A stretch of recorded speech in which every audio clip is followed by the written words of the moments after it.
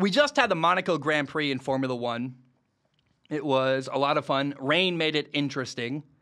There was a long rain delay. I record anytime I watch a football game or watch a race or a basketball game or whatever, I record it and start about an hour late. That way, if there's a lot of commercial breaks, I can skip ahead. Or if there is a long rain delay, like in Formula One today, I can skip ahead. So that approach to watching sports that way really paid off for me.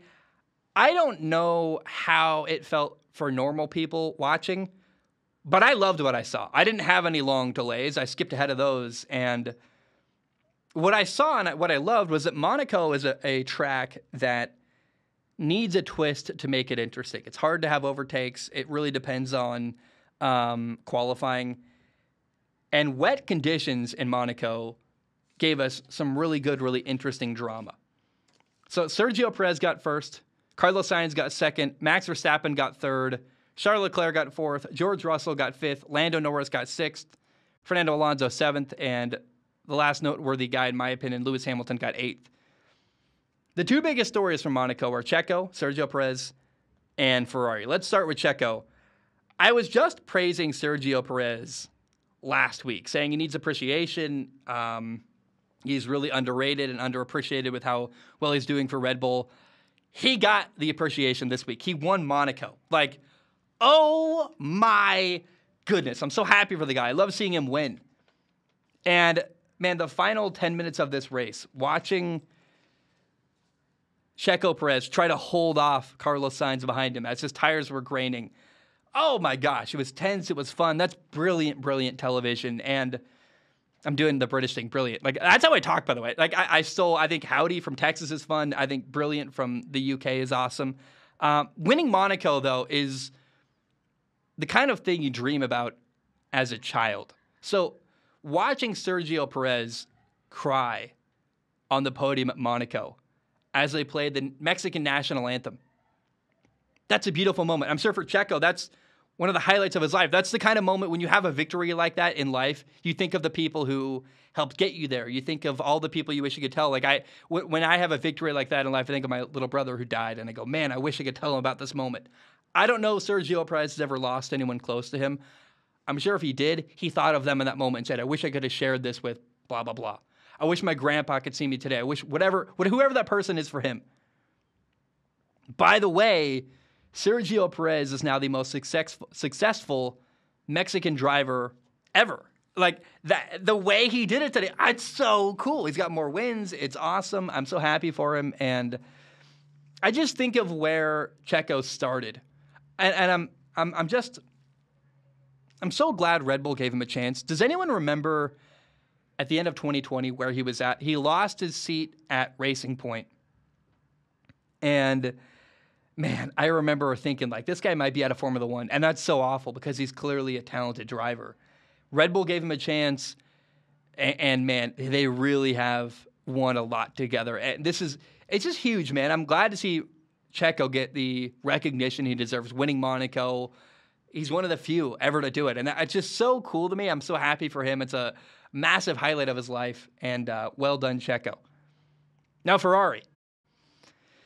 Ferrari started the day 1-2 on the grid. And for Charles Leclerc to start the day on pole and then finish the race in fourth, that's a massive missed opportunity. Like that, oh my gosh, it's so bad. And for Ferrari, it's been a year of missed opportunities. Just time and time again, I feel like they have victory and they squander it. And on lap 21, Charles Leclerc was told to pit. And then at the last moment, Ferrari tried to hold him back and said, oh, no, stay out. But it was too late. He was already in pit lane. And he lost his big lead. Like, how do you have a miscommunication like that? How do these things happen over and over again to Ferrari? And at what point do we start asking the question, is this mismanagement by Mattia Binotto, the Ferrari team principal? Ferrari built a good car. They probably should be leading Formula One, but they keep missing opportunities over and over again. There's still a long season ahead. It's not all been on the car. I mean, remember Carlos Sainz spun out once, and there's been problems here and there, but the reality is that Ferrari keeps shooting themselves in the foot one way or another. They keep finding ways to lose races. And it's like, man, how is this possible? They've clearly got a great car. And Ferrari just keep getting in their own way, and it's not good for them at all. Now, the fun of this race was the tension and the tire strategy. The wet weather really provided fun, the conditions provided fun drama. Now, there was one moment that made me nervous. Lap 27, Mick Schumacher wiped out, had a really bad crash. He walked away totally fine, but they didn't red flag the event immediately. And there was a moment where they waited until the car was recovered. Then they realized, hey, we got to put out a red flag to fix the barrier. But they were lifting this car out on a crane. There are also marshals right along the track sweeping and helping out. And cars are going by on the track around this corner near them. And I don't know if I'm the only person who saw this and thought of this. Maybe I'm overdramatic. I don't know. I saw this, though, and I thought of Jules Bianchi. And ever since that crash, I watched that video, and I'm like, oh. And seeing marshals. Here are the factors. You see marshals along the track, a car suspended in the air while cars are driving by. It makes me nervous. I go, we have a history of this. This isn't cool. This isn't good. If one driver had brake failure or ran off the track, it was wet conditions, it would have been a really big mess. And I just wonder if I was the only person watching that recovery of the car going like, haven't we done this? This is really, I'm cringing a little bit. Can we just red flag it? I know we're behind. I know we're way behind schedule, but am I the only one who, let me know if I'm the only person watching who thought of that crash and was like, ooh, are we sure we don't want to red flag it? I don't know. I also thought Esteban Ocon got an unfair penalty. He was ahead in a corner. Lewis Hamilton was being super aggressive behind him, trying to make a move inside, which wasn't really there.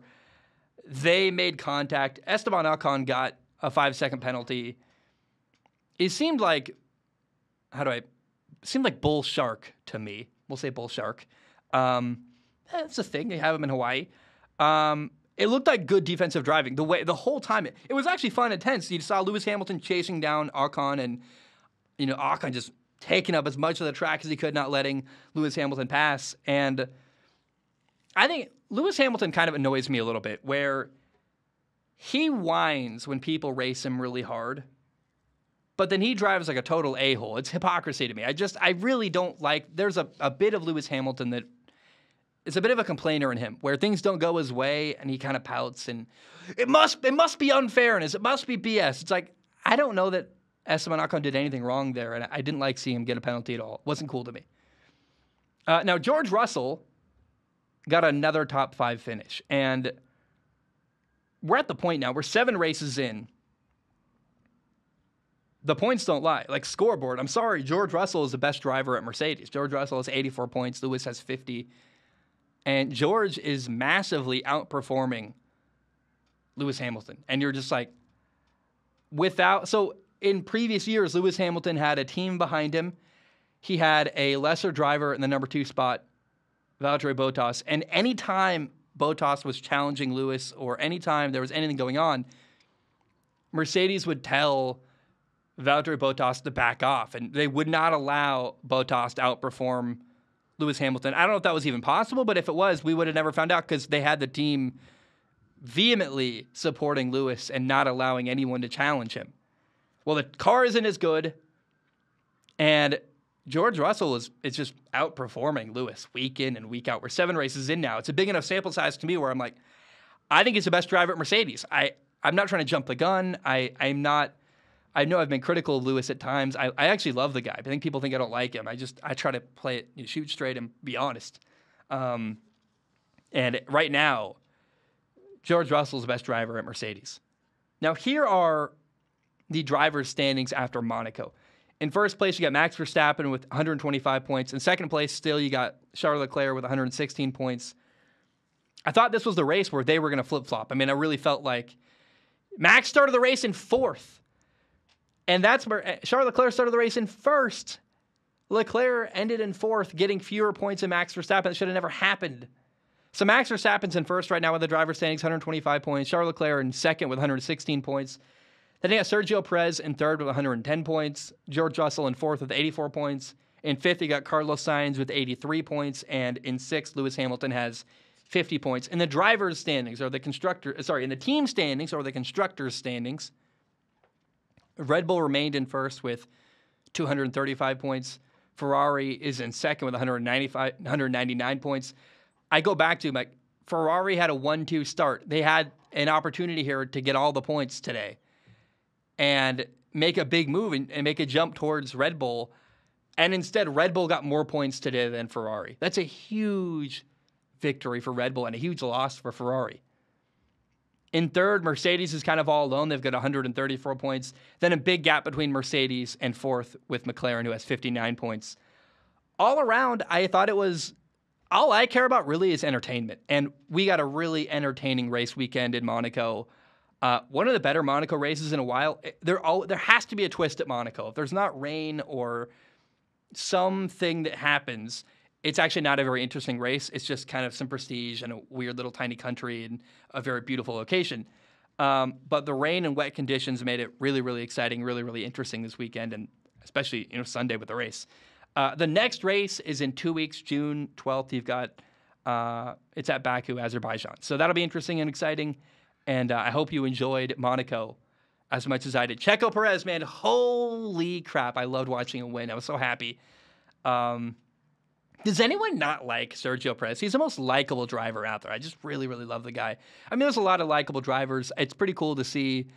Like, you watch Max talking to Carlos Sainz and Sergio Perez after the race. There's really no animosity. It's a lot of friendly people out on the grid. I love Carlos Sainz too, man. Like, there's a lot of people out there to love in Formula One. A lot of people to root for and cheer for. I really enjoy it. And I hope you enjoyed Monaco as much as I did.